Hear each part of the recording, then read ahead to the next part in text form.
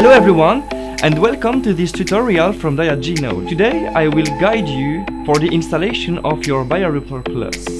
Let's go! So, first you have to check your different boxes and their label. You'll have at least 5 boxes.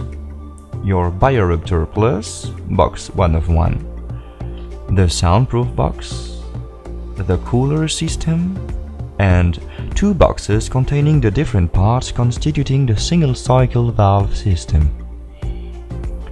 What exactly is inside each boxes? We will start by opening the water cooler box, which contains the water cooler itself, 1 manual, 1 mains plug, and 1 manual plastic pump. Then open your single-cycle valve box 1 of 2 to find the valve system itself. Open the box 2 of 2 to find 4 tubings, 2 red and 2 blue. They bring water from the bath to the water cooler system through the valve. You will find apart a little pack containing a 24-volt cable, 2 little connections to connect red and blue tubings to the motor plate, and a cutting device if you need to shorten those tubings, but be careful to have enough lac. You will find a manual too. Now open the Bioruptor Plus box 1 of 1.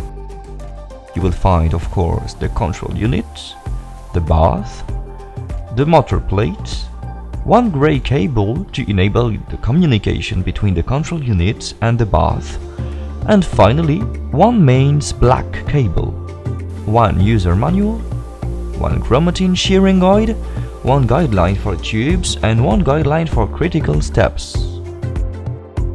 Finally, open the soundproof box, which contains, well, yes, the soundproof box. Of course, we will also need a tube holder with corresponding tubes, so please don't forget to order your accessories with your Bioruptor. You know, it would be so sad to run your Bioruptor alone, just the empty bath, without anything. Oh, just thinking about it makes me so sad. Well, you can identify all parts of your machine and check if all these parts are on your table. Then you can begin the installation. Place the water cooler system below the table. Be careful. The cooler system has to be below the sonication bath to avoid overflow. Yes, I know it would be so nice to have a swimming pool as a laboratory, but don't even think about it. No. Now place the little valve system just above the water cooler. Then place the soundproof box and the sonication bath in front of it. Finally, place the control unit on the top of the soundproof box. Now let's go plug in. We will begin with the control unit. Just take the control unit cable, check the male side of it, and plug this side to the back of the control unit. Make sure that the pins are matching before plugging by checking the black pins. They have to match with each other. To make sure that the pins are correctly aligned, check the arrow. It has to be upside.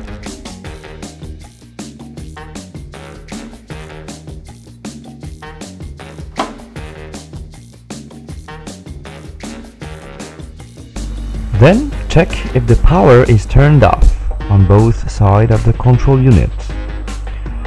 And connect the controller to mains with the power cable.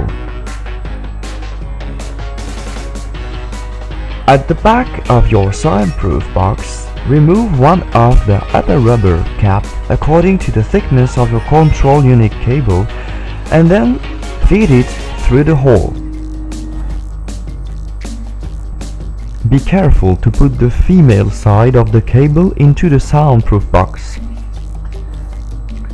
Then secure the cable by turning the front section counterclockwise to seal. Be sure there is enough slack in the cable. Now take the cable from inside the box and plug it into the sonication bath.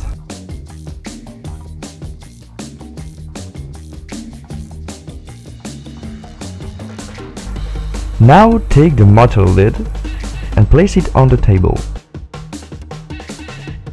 Take the little pack from the single cycle valve box, which contains a 24-volt cable, and that's what interests us now, the two little connections for red and blue tubings. You will have to put them to the motor lid. This way.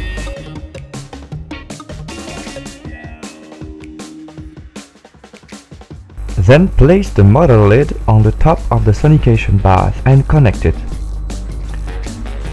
Make sure that the pins are matching. Place now the sonication bath into the soundproof box. Now we will link the bath to the water cooler system. To do so, we will first allow communication between the sonicator and the valve. Take the 24-volt cable and connect it to the controller.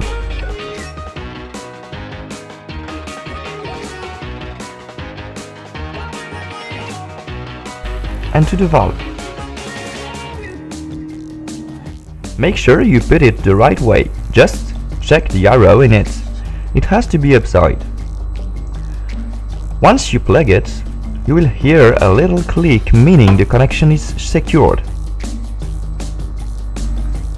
Take now the two large red and blue cables. You have to feed them through the soundproof box using two holes at the back. Remove two rubber caps and feed one cable at a time. Once inside, plug them firmly to their corresponding color to the sonication bath. To check if they are well plugged, try to take them out. Indeed, it's very well plugged. If you really want to take them out, for an installation for example, just push the ring while taking the tubing out. Now we will link the two cables to their corresponding color at the little valve system. Be careful of the sonication logo, the big cables have to be plugged here. Then take the two little colored cables left and plug them between the valve and the water cooler system. Check if the colors match and if they are plugged to the cooling logo this time. Finally, plug the control power cable to the back of the water cooler and connect it to mains. Now feed the water cooler with distilled water until the level control shows water line between the two limits. Oh, we just have a question right now. Yes. It's about 4 to 5 liters for the cooler. If you put too much, the extra water will be drained. To see how to do the draining, check the Good Practices video. Now fill the sonication bath up to the red fill line with 700 milliliters of distilled water. For more details about water type, please check the Good Practices video.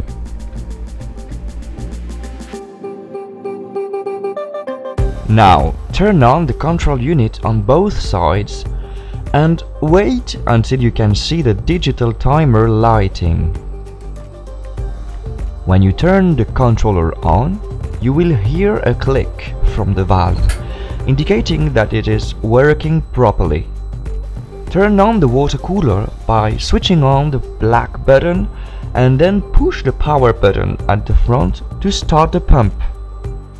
To set the temperature, hold the set button and push the arrows until desired temperature is shown.